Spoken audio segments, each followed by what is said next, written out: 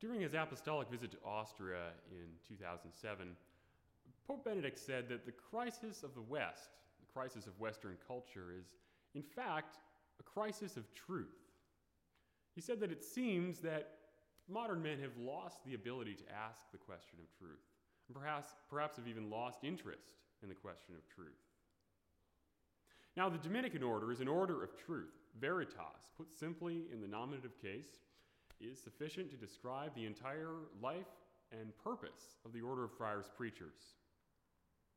What does an order of truth have to say to a society that seems unconcerned with truth? Now, some might say that because of this, a different order might be better suited to speak to modern men or to preach the new evangelization.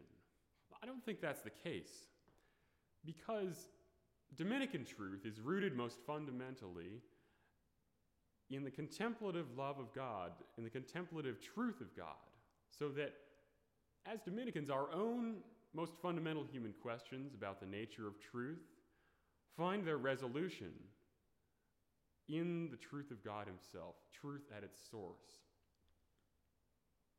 And because this contemplative love of truth naturally desires to share itself with others, Dominican contemplation never rests within itself. It desires to speak to our neighbors. Now, it's here, I think, that the perennial cultural relevance of the Dominican charism shows itself most plainly.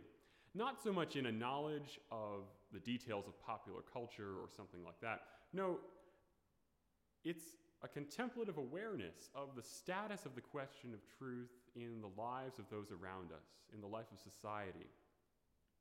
And this awareness, coupled with our own contemplative intimacy with the truth of God, enables the Dominican to preach the truth to those around him in a way that teaches his neighbors how to ask and how to effectively answer the most fundamental questions of human truth, and ultimately how to resolve those questions in the truth of Jesus Christ. So it's for this reason, I think, that the Dominican need not feel ill at ease in modern society, even if society around us seems unconcerned with the question of truth. If we see a society that is deeply affected by relativism and indifference, the Dominican order has something to say. It has something to say to modern men. And that something is the truth of Jesus Christ crucified.